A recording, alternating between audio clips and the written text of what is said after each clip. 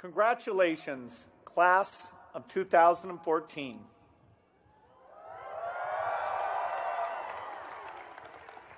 Melinda and I are excited to be here. It would be a thrill for anyone to be invited to speak at a Stanford commencement, but it's especially gratifying for us. Stanford is rapidly becoming the favorite university for members of our family, and it's long been a favorite university for Microsoft and our foundation. Our formula has been to get the smartest, most creative people working on the most important problems. It turns out that a disproportionate number of those people are at Stanford.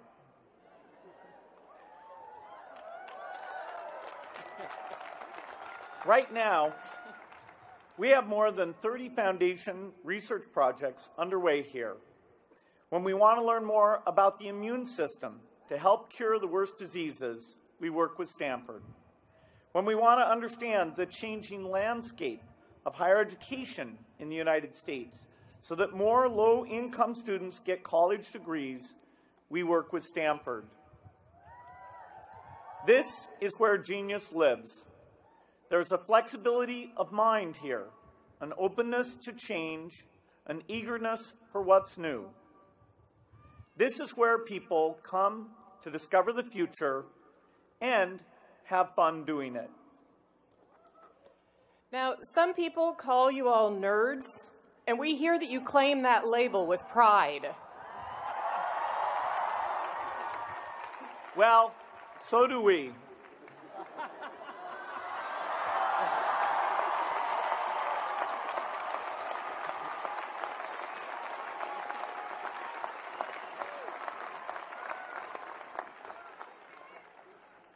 My normal glasses really aren't that different. There are so many remarkable things going on here at this campus.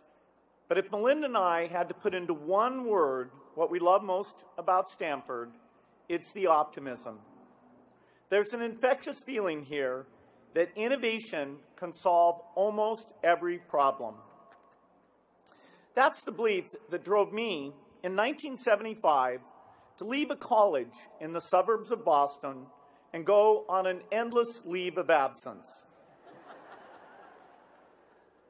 I believed that the magic of computers and software would empower people everywhere and make the world much, much better. It's been 40 years since then, and 20 years since Melinda and I were married. We're both more optimistic now than ever.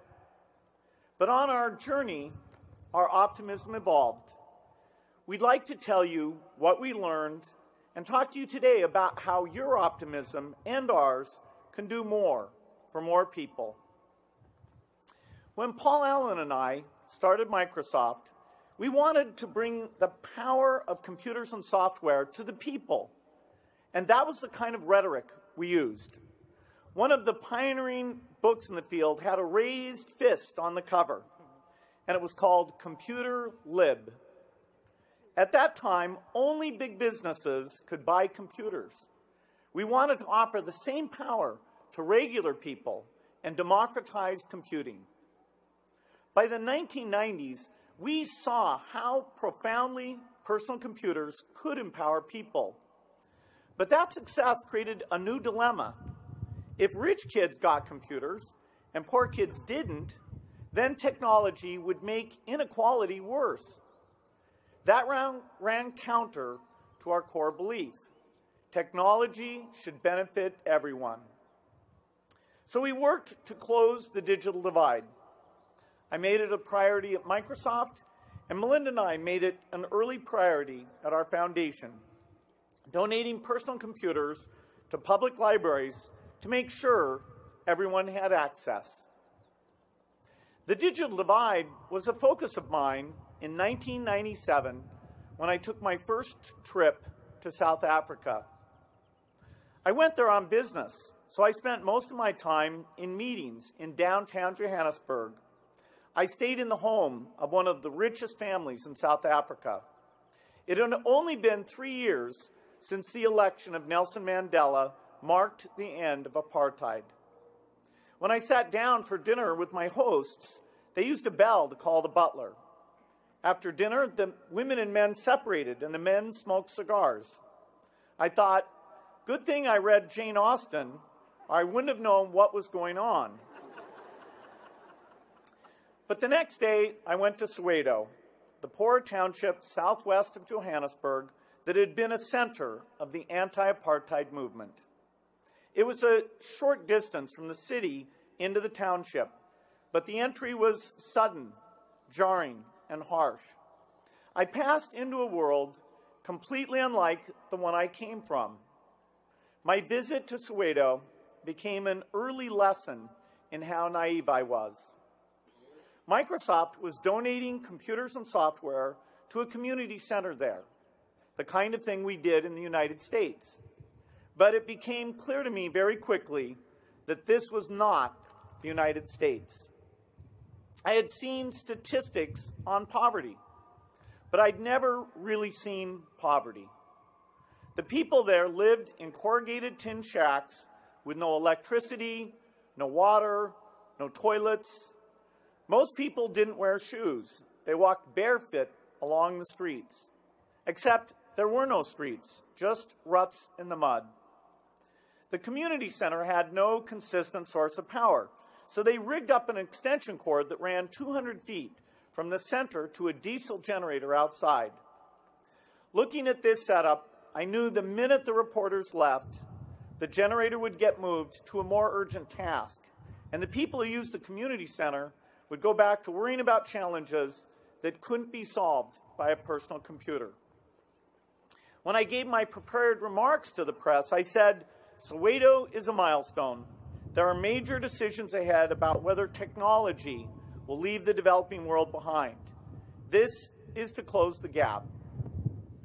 But as I read those words, I knew they weren't super relevant.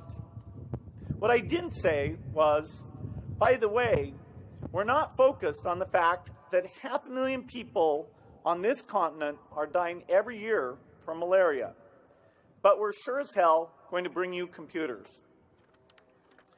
Before I went to Soweto, I thought I understood the world's problems, but I was blind to many of the most important ones. I was so taken aback by what I saw that I had to ask myself, did I still believe that innovation could solve the world's toughest problems? I promised myself that before I came back to Africa, I would find out more about what keeps people poor. Over the years, Melinda and I did learn more about the pressing needs of the poor. On a later trip to South Africa, I paid a visit to a hospital for patients with MDR-TB, multi-drug-resistant tuberculosis, a disease with a cure rate of under 50%. I remember that hospital as a place of despair. It was a giant open ward with a sea of patients shuffling around in pajamas, wearing masks.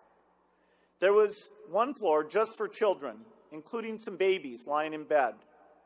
They had a little school for kids who were well enough to learn, but many of the children couldn't make it, and the hospital didn't seem to know whether it was worth it to keep the school open. I talked to a patient there in her early 30s. She had been a worker at a TB hospital when she came down with a cough. She went to a doctor, and he told her she had drug-resistant TB. She was later diagnosed with AIDS. She wasn't going to live much longer, but there were plenty of MDR patients waiting to take her bed when she vacated it. This was hell with a waiting list. But seeing this hell didn't reduce my optimism. It channeled it. I got into the car as I left and told the doctor we were working with, I know MDR-TB is hard to cure, but we must do something for these people. And in fact, this year, we're entering phase 3 with the new TB drug regime. For patients who respond, instead of a 50% cure rate after 18 months for $2,000, we get an 80% cure rate after 6 months for under $100.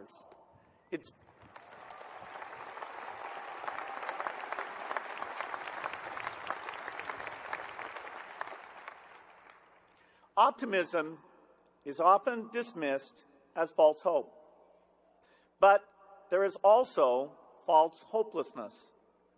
That's the attitude that says we can't defeat poverty and disease. We absolutely can. Bill called me that day after he visited the TB hospital, and normally if one of us is on an international trip, we'll go through our agenda for the day and who we've met and where we've been. But this call was different. Bill said to me, "Melinda, I've been somewhere that I've never been before." And then he choked up and he couldn't go on. And he finally just said, "I'll tell you more when I get home." And I knew what he was going through. Because when you see people with so little hope, it breaks your heart. But if you want to do the most, you have to go see the worst. And I've had days like that too. About 10 years ago, I traveled with a group of friends to India. And on the last day I was there, I had a meeting with a group of prostitutes. And I expected to talk to them about the risk of AIDS that they were facing. But what they wanted to talk to me about was stigma. Many of these women had been abandoned by their husbands. That's why they even went into prostitution. They wanted to be able to feed their children. They were so low in the eyes of society that they could be raped and robbed and beaten by anyone, even the police, and nobody cared. Talking to them about their lives was so moving to me. But what I remember most was how much they wanted to be touched. They wanted to touch me and to be touched by them. It was as if physical contact somehow proved their worth. And so before I left, we linked arms, hand in hand, and did a photo together. Later that same day, I spent some time in India in a home for the dying. I walked into a large hall and I saw rows and rows of cots. And every cot was attended to except for one that was far off in the corner, and so I decided to go over there. The patient who was in this room was a woman in her 30s. And I remember her eyes. She had these huge, brown, sorrowful eyes. She was emaciated and on the verge of death. Her intestines weren't holding anything, so the workers had put a pan under her bed and cut a hole in the bottom of the bed, and everything in her was just pouring out into that pan. And I could tell that she had AIDS, both from the way she looked and the fact that she was off in this corner alone. The stigma of AIDS is vicious, especially for women. And the punishment is abandonment. When I arrived at her cot, I suddenly felt completely and totally helpless. I had absolutely nothing I could offer this woman. I knew I couldn't save her, but I didn't want her to be alone. So I knelt down with her and I put my hand out and she reached for my hand and grabbed it and she wouldn't let go. And I didn't speak her language and I couldn't think of what I should say to her. And finally I just said to her, "It's gonna be okay. It's gonna be okay. It's not your fault." And after I'd been with her for some time, she started pointing to the rooftop. She clearly wanted to go up, and I realized that the sun was going down, and what she wanted to do was go up on the rooftop and see the sunset. So the workers in this home for the dying were very busy, and I said to them, "Can we take her up on the rooftop?" And they said, no, we have to pass out medicines. So I waited for that to happen. I asked another worker, and they said, no, we're too busy, we can't get her up there. And so finally, I just scooped this woman up in my arms.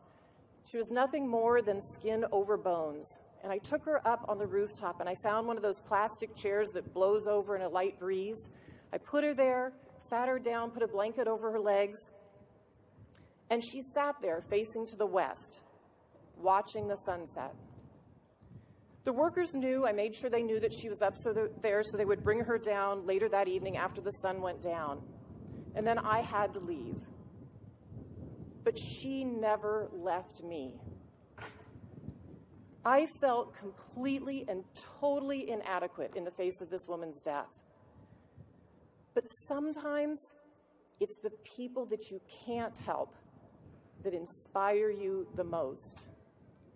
I knew that those sex workers I had met in the morning could be the woman that I carried upstairs later that evening, unless we found a way to defy the stigma that hung over their lives.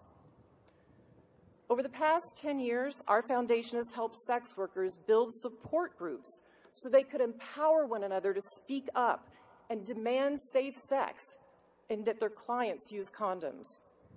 Their brave efforts have helped keep HIV prevalence low among sex workers. And a lot of studies show that's the big reason why the AIDS epidemic has not exploded in India. When these sex workers gather together to help stop AIDS transmission, something unexpected and wonderful happened. The community they formed became a platform for everything. Police and others who raped and robbed them couldn't get away with it anymore. The women set up systems to encourage savings for one another, and with those savings, they were able to leave sex work. This was all done by people that society considered the lowest of the low. Optimism, for me, is not a passive expectation that things are going to get better. For me, it's a conviction and a belief that we can make things better. So no matter how much suffering we see, no matter how bad it is, we can help people if we don't lose hope and if we don't look away.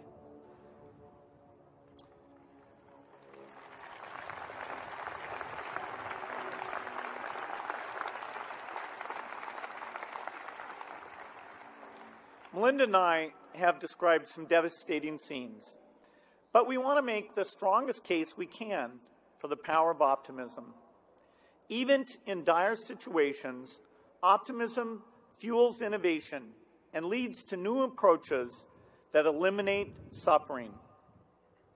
But if you never really see the people who are suffering, your optimism can't help them.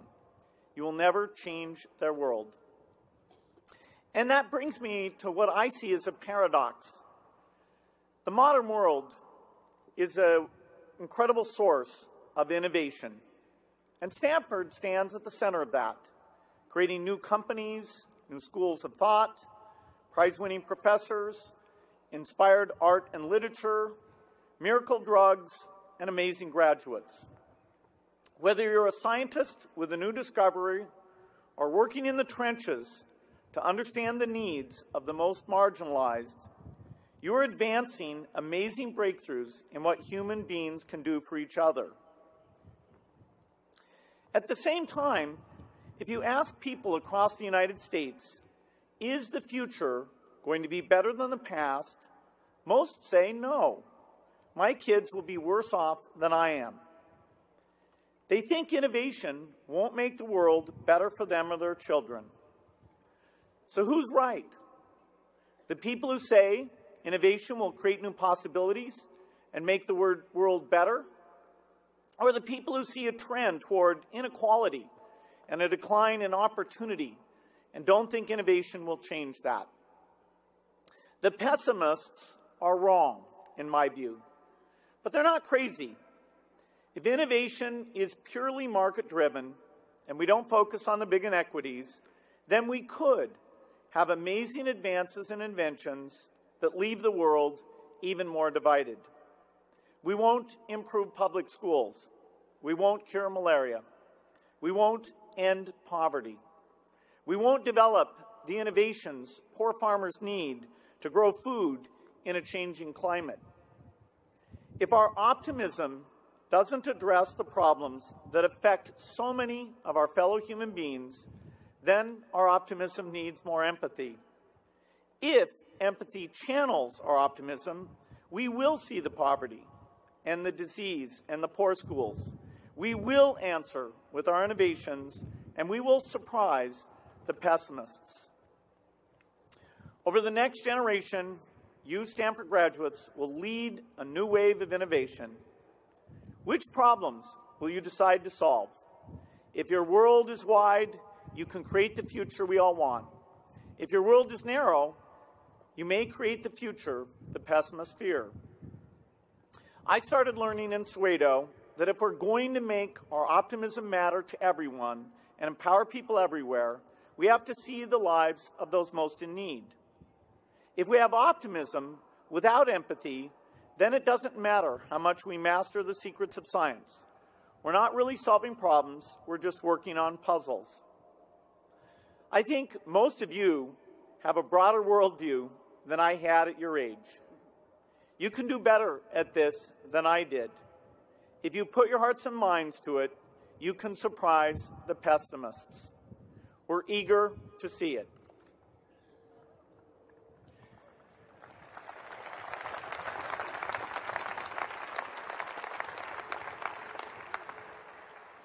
So let your heart break. It will change what you do with your optimism. On a trip to South Asia, I met a desperately poor Indian woman. She had 2 children, and she begged me to take them home with me. And when I begged her for her forgiveness, she said, "Well, then please just take one of them."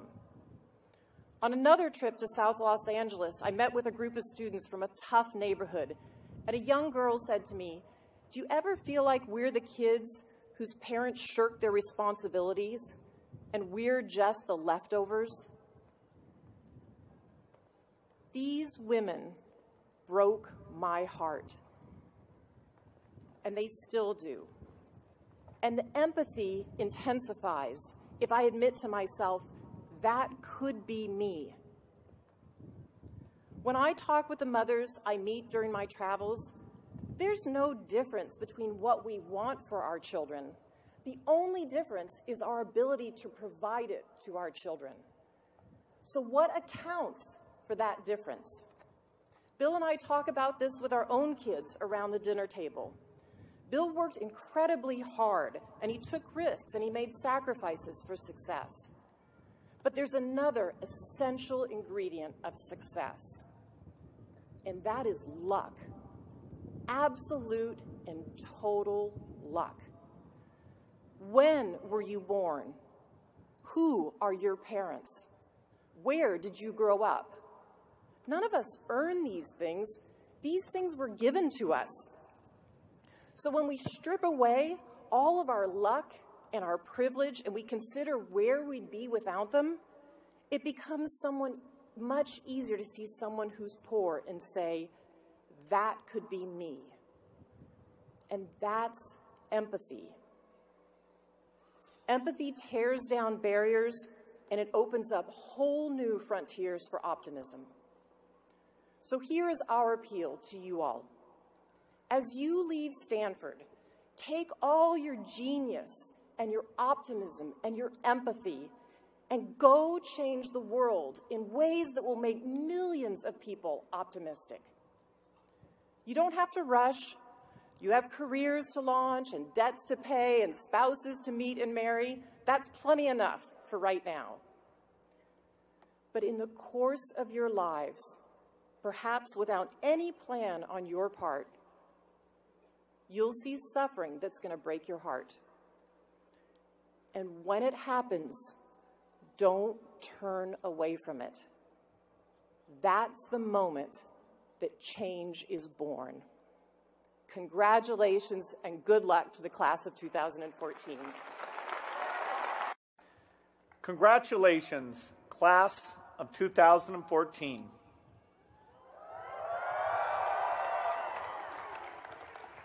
Melinda and I are excited to be here. It would be a thrill for anyone to be invited to speak at a Stanford commencement, but it's especially gratifying for us. Stanford is rapidly becoming the favorite university for members of our family, and it's long been a favorite university for Microsoft and our foundation. Our formula has been to get the smartest, most creative people working on the most important problems. It turns out that a disproportionate number of those people are at Stanford.